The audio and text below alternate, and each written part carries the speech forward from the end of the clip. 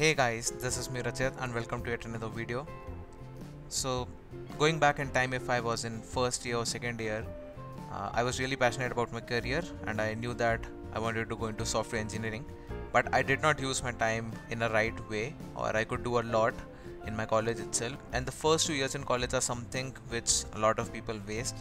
And this video is about the advices that I would have given myself if I could go back in time. So a brief introduction about me. I've graduated in 2017 from IIT Roorkee. I'm an electrical engineer, unfortunately, and I have worked with Flipkart and Grofers when I was doing internships in college. And in the final year, I got placed at Microsoft and I have been working here since then. This channel is about me sharing the tips and advices to beginners and freshers in job so that they can boost their career and get in good product based companies like Microsoft, Google, etc, etc. And I also like to teach, so I constantly upload videos about programming, data structures, algorithms. Recently I have started lecture series on C++ STL for beginners and I'm super excited to see the response, so thank you. Anyways, coming back to today's topic,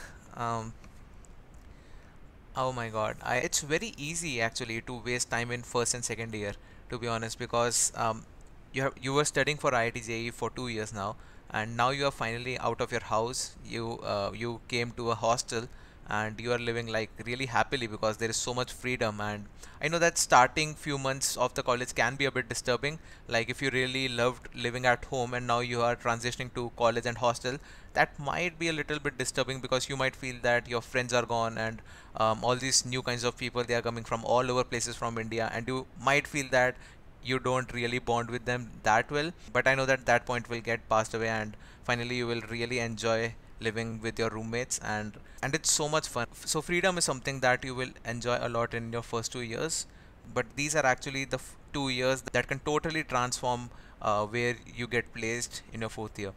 So if you are from non-computer science branch, uh, you might be taught Java and C++ because in starting first year or first semester at least, the courses for all branches are same, I think, for most of the college. For my college it was. Most of the people do competitive programming in Java or C++. And if you are wondering what is competitive programming, it's something wherein you train your brain. It's like a gym for your brain, wherein you train yourself for problem solving, approaching new problems in life related to programming, data structures and algorithms. And if you do really well in that, you really become expert at data structures, algorithms, programming, and so many things like that. But the benefit of that is that when companies come for hiring you for internships and jobs, they will ask you questions wherein you have to program, you have to write code, you have to solve problems. And if you had been doing competitive programming for a very long time, you will simply crack those things and you will finally get a very good job. So that's the benefit of competitive programming, and that's something people just ignore in their first 2 years. One of the reasons is freedom, another thing is chatting. Like, this is something I think most of you will agree with, that a lot of people, a lot of your friends, even your roommate might be wasting a lot of their time in this. I'm not saying, I should not actually say wasting, it's like an experience and everyone goes through that, so it's fine if you do that, no problem. But I would say that try to maintain some balance and add some activities in your day. And what are those activities, you will come to know after watching this video. And another transformation that happens when you are in college is TV series. Like, you get exposure to Game of Thrones, Friends, How I Met Your Mother, and things like that, and you start enjoying that, and they are like super addictive, as we all know. And we have a lot of time in engineering colleges. I don't know, I think engineering colleges are the best 4 years of my life. Like, you have so much time, and you really have so much fun. Like, you stay up all night talking with your friends or watching TV series, stuffing chips in your mouth. And I'm not saying that all these things are bad. I'm just saying that this is an experience. Everyone should enjoy this journey, but at the same time try to add some activities in this, in these first 2 years especially, because these are super crucial and they can totally transform where you get placed and where you get internships. The first eye-opener activity that happens is when your first year ends and then your senior gets placed in XYZ companies, and you can see their Facebook posts, hashtag placed, hashtag Google, hashtag Machaya, hashtag London. These are some of the activities where you realize that okay, 1 year has gone down the lane, and it went so fast. We can't even realize we came into second years. Now we are seniors. Now there will be a junior batch coming to our college. That's something when you realize that, dude, I also want to be a software engineer. I also want to work at Google. I want to work at Microsoft. So in India, I think most of the students who are in first year, and if they're in some good college like IIT, they are of the opinion that they'll get really high paying jobs, maybe up to 30-40 lakhs. If only 2 or 3 people get that in their college, they think that we can at least get 20 lakhs. But then that's not actually true. The CTC may be 20 or 30, but the base salary is like really less. And if you talk about Google and have really high brands, they know that people will come to them even when they're paying less. And startups know that people will only join them if they pay more. So if you really are money minded, then maybe startups and trading firms are something which you might look up to. So I remember that if that their CTC is 45 lakhs per annum and something like that, it's not true. The base salary might be as low as 12 lakhs. So after tax deduction and all those kind of things, you get even less than 85,000, 80,000. Okay. And then you have to pay rent and all those kind of things. So don't get disheartened by that. Of course, you get other compensations in terms of stock benefits, etc. And I think it's post after a couple of years, you get this maturity wherein you try to measure success with the right parameters. Like bagging a job which is paying you 25 lakhs is not really successful. But anyways, the definition of success varies for everyone, and I agree that if you are just coming out from school, you really don't have that much experience and the correct thought process to really think about what you want and what success is really to you. So it's fine if you are having dreams and goals like we just want a high paying job, maybe 20 lakhs per annum, and maybe in Google or something like that. It's fine. You can think in terms of that. But anyways, whatever your dream is, the journey to reach there is same, and that's what I will talk now finally. So again, the story of recruitment is something that I've already covered in my previous video, which you can check. The link to that is in video description. And in summary, I would just say that companies come to colleges, they take your test, they shortlist based on your performance in that test. The test is on logical aptitude or data structures and algorithms, which you can be really good at if you do competitive programming. When this happens in third year. For internships, the beginning of third year, like companies come in the beginning of third year, and for placements, the companies will come in beginning of fourth year to offer you jobs if you do good in that. So this is how it works, and for both clearing internships and placement interviews, you need to be really good at data structures, algorithms, programming, debugging, and then other things like your projects and other things also come into relevance. But if you are not doing good in data structures, algorithms, you are not getting that job. So these are the things that you have to do. Now maybe you have wasted your first year, that's fine, everyone does. I also wasted my second year first semester, which is the third semester. So I started my journey from fourth semester, to be honest, and it's okay, but these are the things that you have to do. Now maybe you have to if you have wasted a lot of time, now maybe you have to waste a very little time, because wasting time is also important. You are not a robot, okay? So wasting time is important, and meanwhile, if you have wasted a lot of time, try to cover up things now. But these are the things that you should definitely do by the end of your second year, okay? It's super addictive, but it only happens when you see some results. It's like a gym, and it's actually like a gym for your brain, and you really enjoy it once you start seeing the results. Like you really improve with the language, and to be honest, implementing a solution is totally different than thinking about it. Maybe you initially, when you're starting with competitive programming, first of all, thinking about the solution is also difficult, okay? Because you are getting started with problem solving.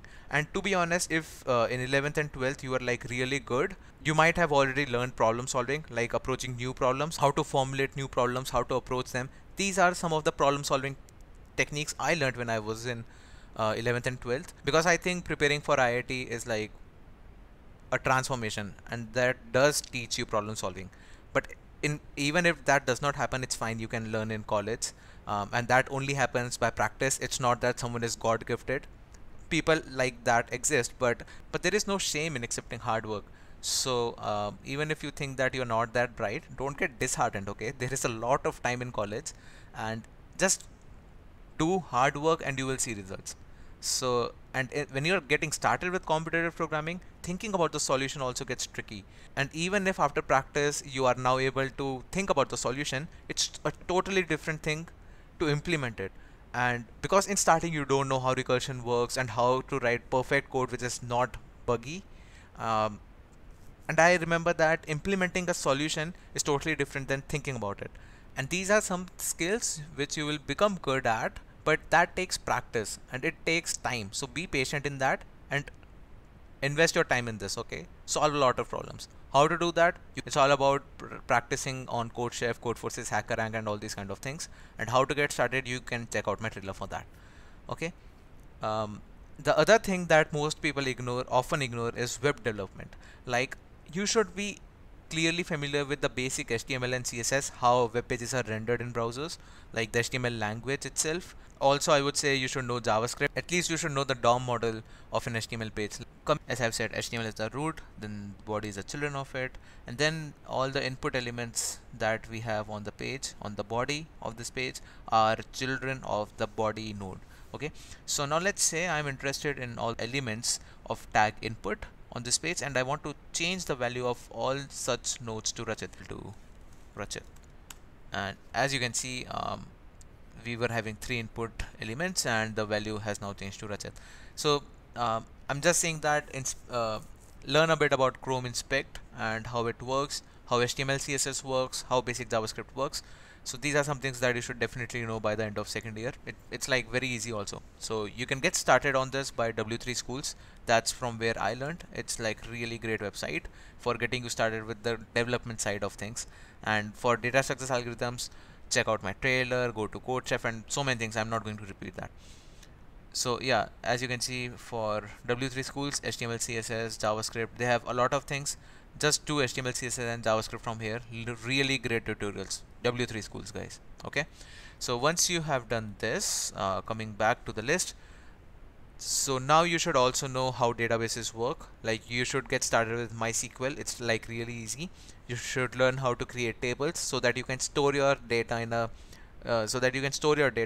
a persistent way. What I mean by persistence is that when you are getting started with programming, you can store your data maybe in an array or something like that, but you cannot save that, right? If you reboot your computer or if you shut down your machine, that data was in RAM and it gets flushed down.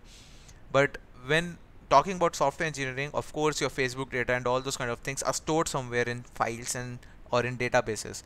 So database is very important, and you should be familiar with how basics of databases work, how to create tables of whatever columns that you want, how to insert data into that, how to query data onto that, and all those kind of things. So MySQL is like easy relational database.